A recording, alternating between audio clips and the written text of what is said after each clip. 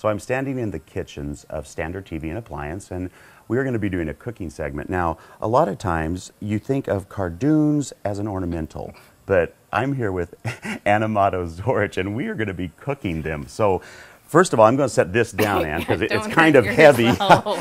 This is just a regular cardoon, and you are Italian, and this is really an Italian and other parts of the world besides America dish. So tell us, first of all, what are we doing with it? Well, cardoons are an artichoke relative, and they're eaten in Mediterranean countries. They're common in Italy, they're common in France, they eat them in Spain. Wow. These are actually from a local grower that grows Basque varieties, and this is actually a Basque variety of cardoon. So you're going to be giving us a recipe that helps us eat them in America now. Yeah. And clearly these didn't just jump in this bowl. So tell me, how do we start preparing? Yeah, first we had to cut down to the middle of the plant, and we had to get the leaves cut, and we have to do this quickly because they turn brown. So when you say cut down to the plant, it's kind of like you would do to celery. You cut off the top parts and the top and the bottom, and then we take out the thickest outer leaves. This leaf here looks a little bit thick, but it'll work.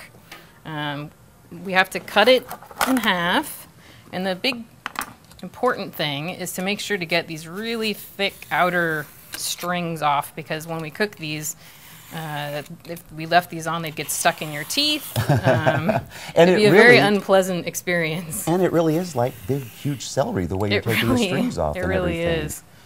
And then it's just gigantic. You're using a peeler, but if you could have a nice sharp kitchen knife, you could do that. Yeah. The same way, just peel them off. I alternate between the two tools. And the second thing is that on the inside, this is a plant that has a little bit of a skin or a fur to it, and you want to scrape it. This isn't a good example. We have another one that has more on it, but you want to get that off of it. It's actually not too bad.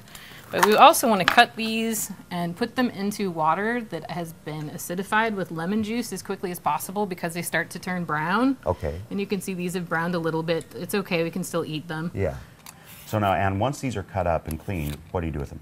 We will transfer them from the bowl and place them into the pot over there, boiling water, and just let them blanch for a minute or two. And then I love bacon. Strain them. Okay, and strain them. And then I noticed some lovely bacon here. What is, I'm assuming a sauce. Yes, we are going to make a wonderful Italian tomato sauce with bacon. And what's in that? It also has vegetable stock, tomatoes, and cheese. And breadcrumbs will be added at the end, and just some onion, and parsley, marjoram, and a little bit of garlic. So we're going to put all that together, and then we're going to be back in a couple of minutes when it's all ready to plate up. Yes, sounds good.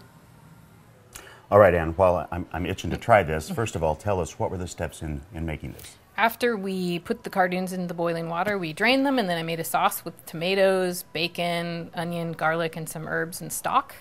And then we let the cardoons cook in that sauce for about 20-25 minutes. And then you plated them up, and I'm going to give it a shot. Now, while I'm going to do this, tell me, you have a blog that they can go to and get this recipe, right? Yes, I do, and I will post the recipe on my blog. Nice. So you can go to gardentime.tv. We'll click you over there, and oh, wow, it's like I'm in Italy. Thank you so much, Ann. Thanks.